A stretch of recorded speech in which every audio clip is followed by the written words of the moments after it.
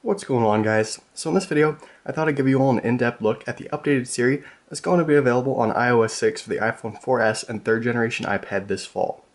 So the first new thing that they added to Siri was they made it very sports oriented. You can now ask Siri for recent sports scores in all major sports such as football, baseball, basketball, and soccer, and you can even ask about college and women's sports as well.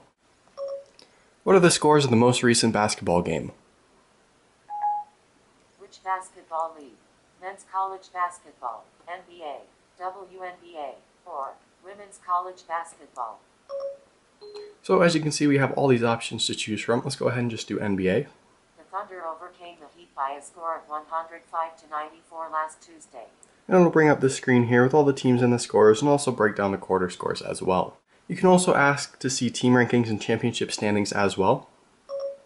What are the current AL West standings? Okay, these are the standings for the AL West. It'll bring up this screen with all the teams, their wins and their losses, their win-loss percentage, and how many games back they are. So a lot of information here. You can also ask to see specific player stats. How many points per game did LeBron James average last season? LeBron James averaged 26.7 points last season. So again, as you can see, it'll bring up this nice player scorecard here with all the basic player information as well as in-depth stats. So one thing people were curious about, even though the iPad doesn't have a dedicated weather app, you can still ask Siri to give you all the weather information from any place in the world just like you can on the iPhone. What's the weather like in New York City? Here's the forecast for New York City, NY through Tuesday. And it'll give you a nice forecast with the high and low temperature for all the days of the week. You can now ask Siri to give you information about current movies. What movies are currently playing? I found a few movies playing nearby starting around 1:34 p.m. It will take the time into consideration and let you know when the next showings are for specific movies. And if you want more information on a movie, just tap on it. And it'll bring you to this screen here where it's going to give you the director, all the people who star in it. It'll give you the Rotten Tomato rating, a nice little paragraph about the movie, and you can even watch the trailer if you tap on that right there. Even ask about what movies certain actors and actresses have played in. List movies with Scarlett Johansson. I found quite a few movies starring Scarlett Johansson. And again, if you see a movie that you're interested in, all you have to do is tap on it, and it'll take you back to the screen where you have all the information about it. You can now get information about restaurants not only in your area, but from around the world. Are there any Chinese food restaurants in New York City?